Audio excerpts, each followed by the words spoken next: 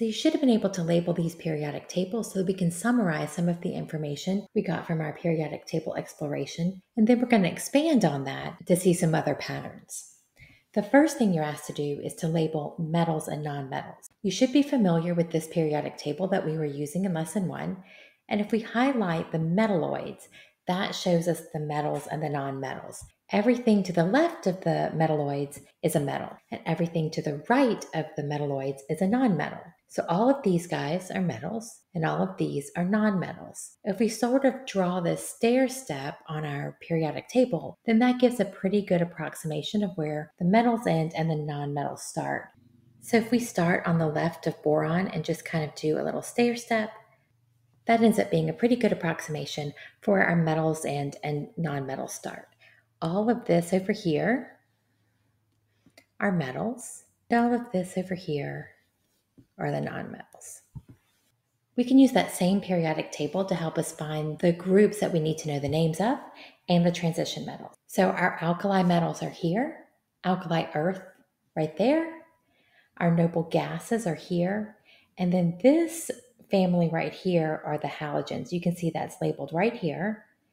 So it's the 17th group, and our transition metals are these little pink guys. So we can label our alkali metals, our alkali earth metals, the halogens, and the noble gases.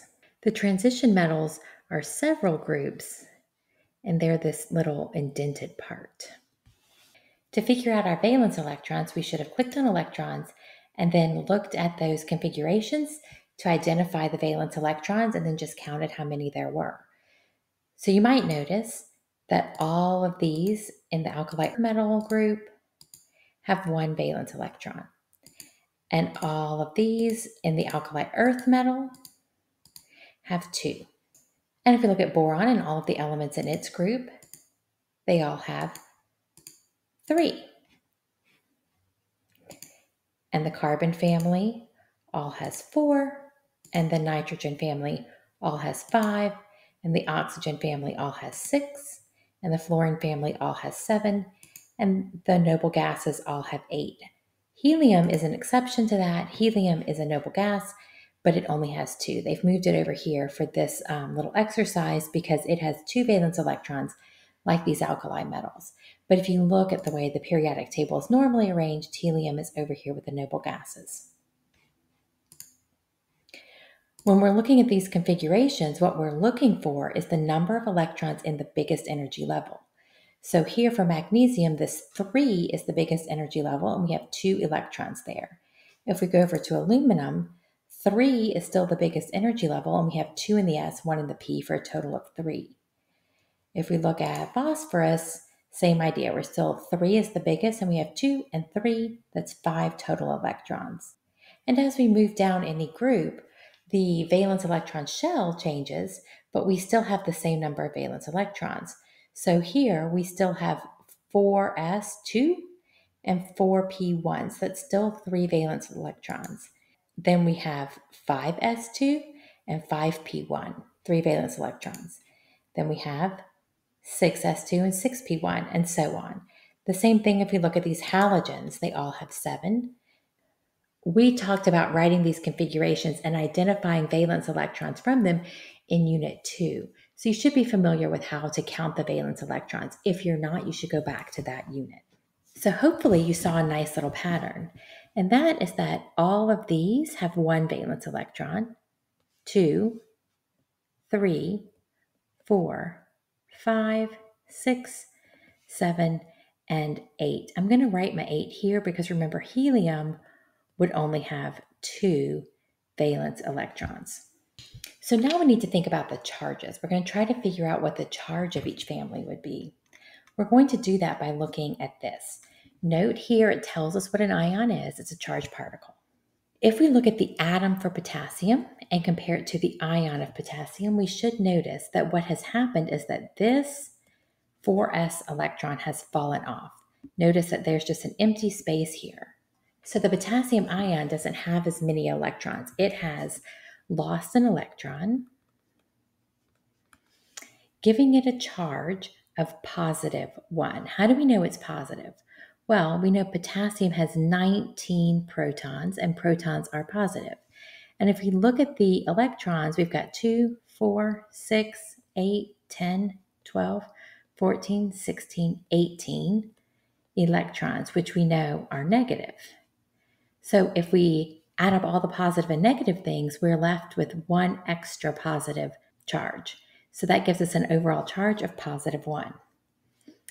This happens for all of the alkali metals. So we can label this positive 1. We can do the same thing for magnesium. Magnesium is an alkali earth metal, and we can see that this 3s just sort of goes away. We're missing those 2 electrons.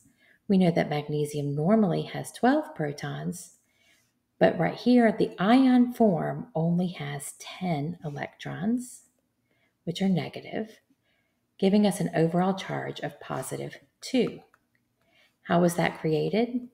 The atom lost 2 electrons. We can label that right here. So that is going to happen for all of the alkali earth metals. Then we're going to jump over to boron. We're going to skip the transition metals. These cannot be predicted very easily. The charge here varies, so we can't just predict it. We would have to be given more information. So we're going to skip over here to boron. Notice that here boron has lost 3 electrons, giving this a positive 3 charge. Boron always has 5 protons, but here the ion only has 2 electrons, giving it a charge of positive 3. Another way to think about this is just that we've lost 3 electrons. So we have gotten rid of, subtracted 3 negative things. Minus a negative, of course, is a positive. So that's how we get that positive 3 charge. So you could also think of it that way. So we can label this family positive 3. That would be the charge on all of those ions. Carbon is interesting because carbon has options. Carbon can do this. Notice that here, it actually gained all of these electrons. It added all of those. So carbon has 6 positive protons, and in this ion, it has 10 negative electrons, giving it a negative 4 charge. But it can also do this. In this process, it lost these guys and this one. Remember that these weren't really there. I drew those in. So it lost these 2 and these 2. So if it chooses this route, it has to lose 4 electrons.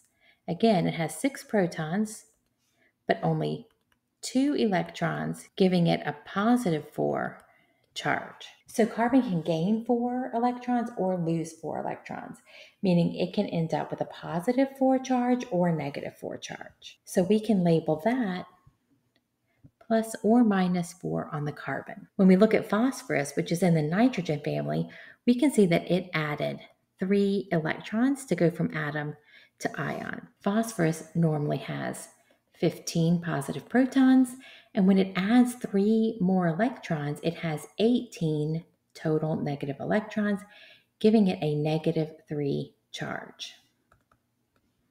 Oxygen does something similar. It also adds an electron.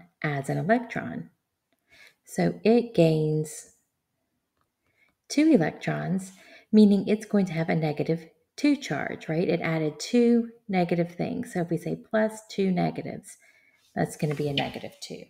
And then finally, our chlorine represents the halogens, and it added 1 electron,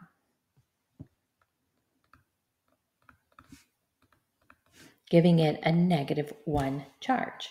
So we can add those to our periodic table. We said that the phosphorus, which is in the nitrogen family, had a negative 3 charge. The oxygen had a negative 2 charge. The fluorine had a negative 1 charge.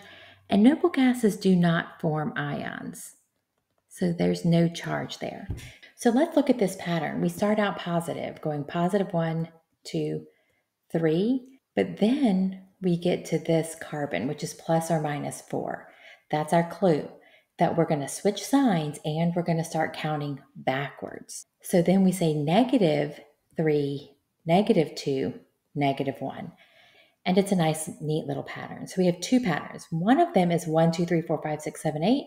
And the other is +1, +2, +3, ±4. That's our clue. Switch our sign, count backwards. -3, -2, -1.